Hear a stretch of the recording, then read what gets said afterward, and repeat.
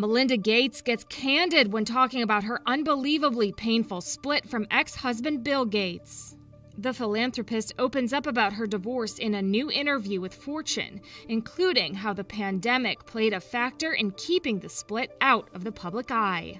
She says the odd thing about COVID is that it gave me the privacy to do what I needed to do. It's unbelievably painful in innumerable ways, but I had the privacy to get through it. The 58-year-old also opens up about finding strength in the challenging times as her and Bill continue to run their foundation together amid the divorce. She says, I also kept working with the person I was moving away from, and I need to show up and be my best self every single day.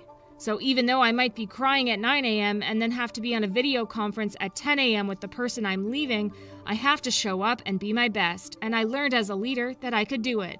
As for why she filed for divorce from the Microsoft co-founder, Melinda doesn't give specifics, but she does simply say, I had some reasons I just couldn't stay in that marriage anymore. In March, Melinda opened up in an interview to CBS's Gayle King about Bill's alleged infidelity, which a spokesperson for Gates told CBS at the time happened about 2 decades prior and ended amicably.